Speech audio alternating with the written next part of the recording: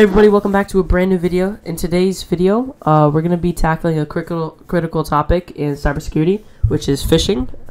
So I'll guide you through creating a simple phishing simulation tool that will show how hackers might try to trick users into giving away their personal information. So let's get started.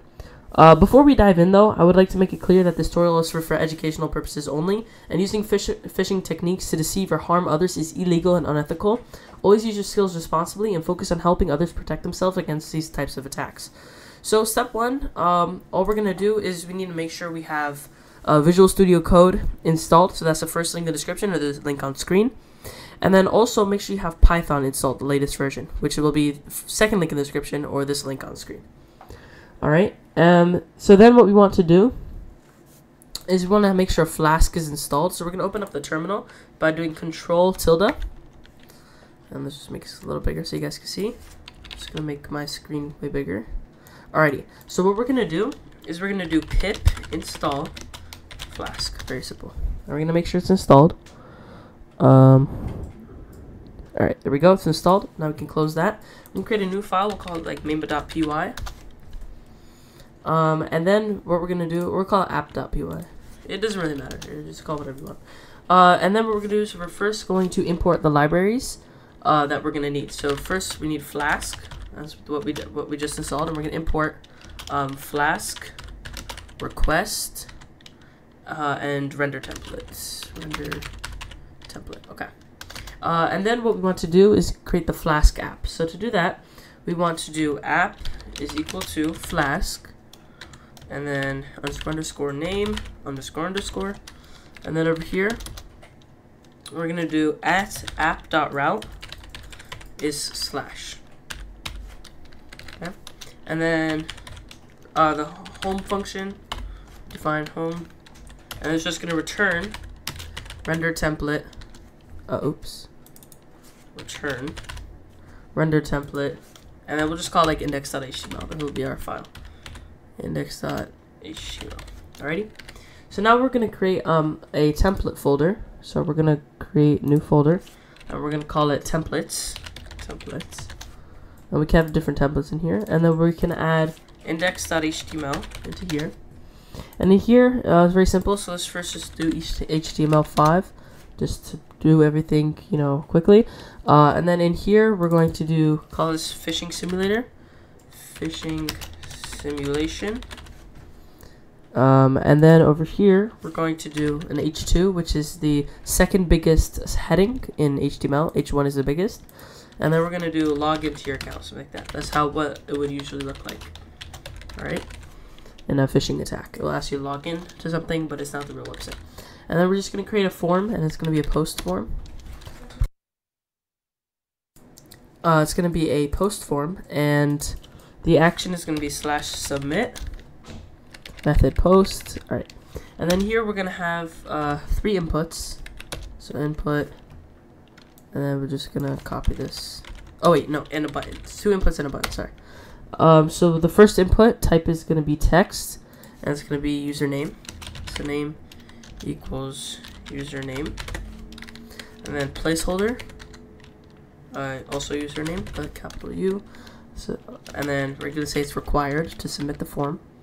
And then over here, this one is going to be the type, it's going to be password. And then just name equals password.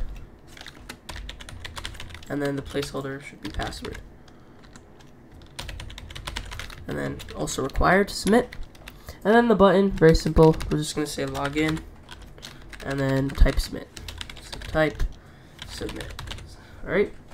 So now once we're done with that, we'll go back to the app.py. And now we need to have the Python that handles the form submission. So this will create like a route to handle form submission and actually display the captured credentials. And this is what actually simulates the attack.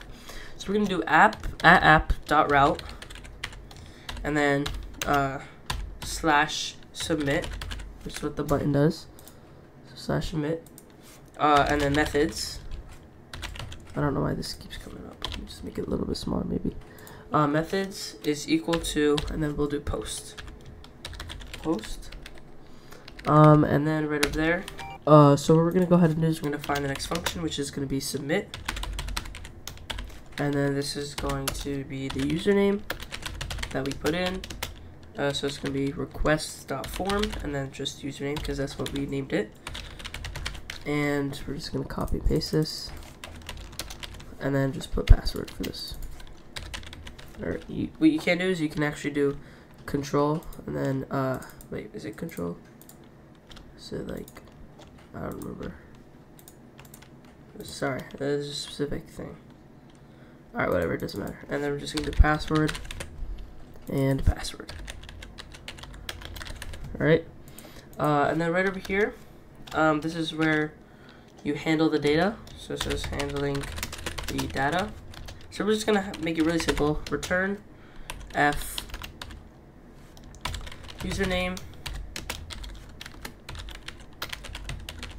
uses variable and the password.